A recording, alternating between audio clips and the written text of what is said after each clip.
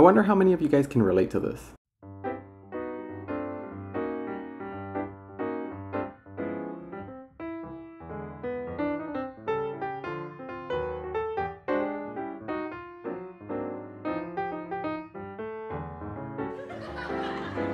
Hyperthyroidism is when you make too much thyroid hormones. Thyroid hormones are T3 and T4. And what these do is control your metabolism. Now, normally these are made in the thyroid gland, which is in the neck. Now, the most common form of hyperthyroidism is something called Graves' disease. This is when your own immune system attacks your thyroid gland, causing an overproduction in T3 and T4. The main person that's going to get this is anyone that has a low iodine diet. Iodine is used by the thyroid to stay healthy. The main people that are going to have iodine deficiencies are those in developing countries. In the US, we have something called iodized salt, which prevents hyperthyroidism in a lot of individuals. Other than low iodine, the other risk factors include being a woman whose parents had hyperthyroidism who also smokes. Now, I already mentioned some of the labs. I mentioned there was an elevated T3 and T4, which controls metabolism. But there's also a decrease in TSH. TSH stands for thyroid stimulating hormone. And this is always going to be opposite of T3, T4. If T3 and T4 is up, TSH will be down. What TSH does is exactly what the name is. It's thyroid stimulating hormone. That means when it notices that T3 and T4 are low, TSH will go up and it'll stimulate the production of more T3 and T4. But when T3 and T4 are high, like in hyperthyroidism, then there's no need for more T3 and T4 and TSH will be low. The last labs I want to mention is LDL and cholesterol, and these go down because T3 and T4 are up. Think about it. What does T3 and T4 control? Metabolism. So if your metabolism is high, then your cholesterol is going to be low. We can also apply that metabolism rule to the signs and symptoms. You want to think of hyperthyroidism as a patient always exercising. So think about how someone looks when they're always exercising. They're hot, they're sweaty, their heart rate goes up, their blood pressure goes up, their face starts to flush, their skin gets moist, and they lose weight. The patient can also have insomnia because they have so much energy and they never stop.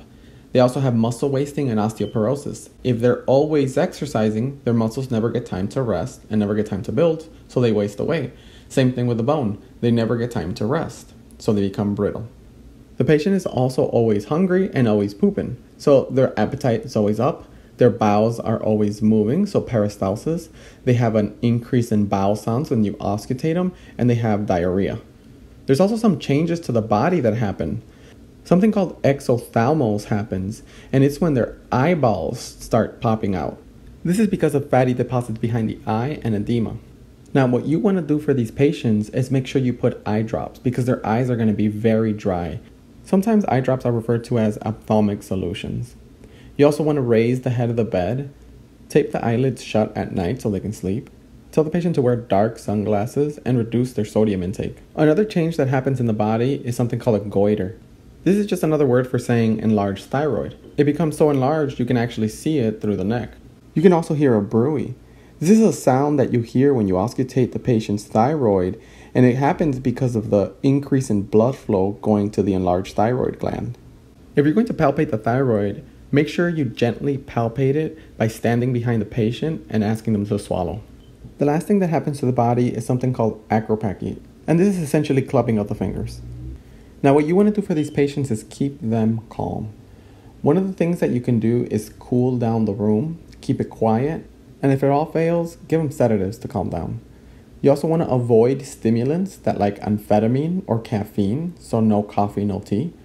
And then you want to make sure you give them high-calorie meals. The signs and symptoms were they're always exercising. So if they're always exercising, they're always expending energy, and they need high calories. There's a very serious complication that comes with hyperthyroidism. It's called a thyroid storm. It's also called a thyroid crisis, and it's also called thyrotoxicosis. This is an emergency, and it often gets triggered by infection, surgery, or trauma. The symptoms are going to be essentially the same as hyperthyroidism, but worse. Very severe hypertension, very severe tachycardias above 130, and very severe fevers. Now, the treatment for thyroid storm is to decrease the thyroid hormones. And how we do that is with antithyroid drugs and iodine. The first antithyroid drug is going to be something called propylthiouracil, or PTU. This drug has a very rare but serious side effect in which it reduces the number of red blood cells, white blood cells, and platelets. So your patient's at risk for infection and bleeding. So if your patient reports a fever and sore throat, make sure you report this to the doctor. Another antithyroid drug can be methimazole. Iodine, which has other names such as SSKI, which stands for saturated solution of potassium iodide, or Lugol solution, is also used to lower thyroid hormones. It's usually used in combination with the antithyroid drugs, and in large doses it will reduce the hormones. Make sure the patient takes this after meals with juice. Beta blockers can also be given, like propranolol, to lower the sympathetic nervous system response, which lowers the heart rate and lowers the blood pressure. We also give the patient acetaminophen and cooling blankets to reduce the fever. Now, the best treatment for hyperthyroidism is something called radioactive iodine therapy. But before this is given, you have to make sure the patient is not pregnant, because this is radioactivity placed in the iodine that the patient takes. So you need to make sure the patient isn't pregnant and test for HCG. What will happen is the patient will take the radioactive iodine, the thyroid will absorb the iodine that's radioactive, and it will destroy the thyroid tissue. This takes about 3 months to work, and it leads to hypothyroidism. The side effect for radioactive iodine therapy is going to be radioactivity. So you got to make sure you teach the patient to separate themselves from everyone, especially children and pregnancy, because the radioactivity will stop rapidly dividing cells, and children and pregnant people are rapidly dividing cells. Now, what I mean by separate everything means they have to use separate bathrooms, separate utensils, separate everything. They can't share anything with anyone else because they're radioactive. Now, there's also a surgical intervention that can be done for patients with hyperthyroidism. It's called a thyroidectomy, and it's when they cut out the thyroid. This is often done if the goiter is too large, the drugs aren't working, or if they have thyroid cancer. This will rapidly reduce the amount of T3 and T4 and cause hypothyroidism. Most commonly, they'll do a subtotal thyroidectomy. This means they'll remove 90% of the thyroid and they'll leave 10% in hopes that some T3 and T4 will still be active. Now, before the surgery, you want to make sure you give antithyroid drugs, iodine, and beta blockers. This is to prevent a thyroid storm. Even the thyroidectomy surgery can cause a thyroid storm.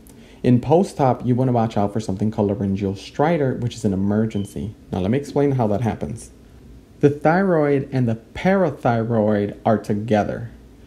Now, if you remove the thyroid gland with a thyroidectomy, you're also going to remove the parathyroid gland, which controls calcium. If you remove the parathyroid gland, then you can't control calcium anymore, and it leads to hypocalcemia. Now, you need to know the signs and symptoms of hypocalcemia, and this includes something called trazose and Chvostek's. Now, trazose is when you inflate a blood pressure cuff, and then the patient's hand starts to spasm up. And Chvostek's is when you tap the patient's cheek, a little bit in front of the patient's ear, and then their face spasms. The last sign and symptom of hypocalcemia is tetany, which is spasms.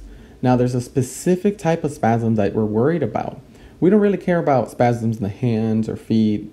We care about spasms near the airway, something called a laryngeal spasm.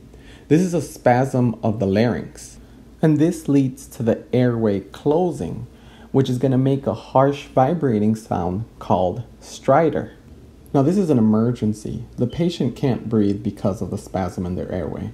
So what you want to do is give something called calcium gluconate. It's caused by hypocalcemia, so give them calcium to stop it. You also want to have an emergency trach set at the bedside in case the doctor has to put a trach in. To prevent this from happening, put the patient semi-furlers, tell them not to flex or bend their neck, monitor vital signs and calcium levels every 2 hours. Alright guys, that's everything you need for hyperthyroidism.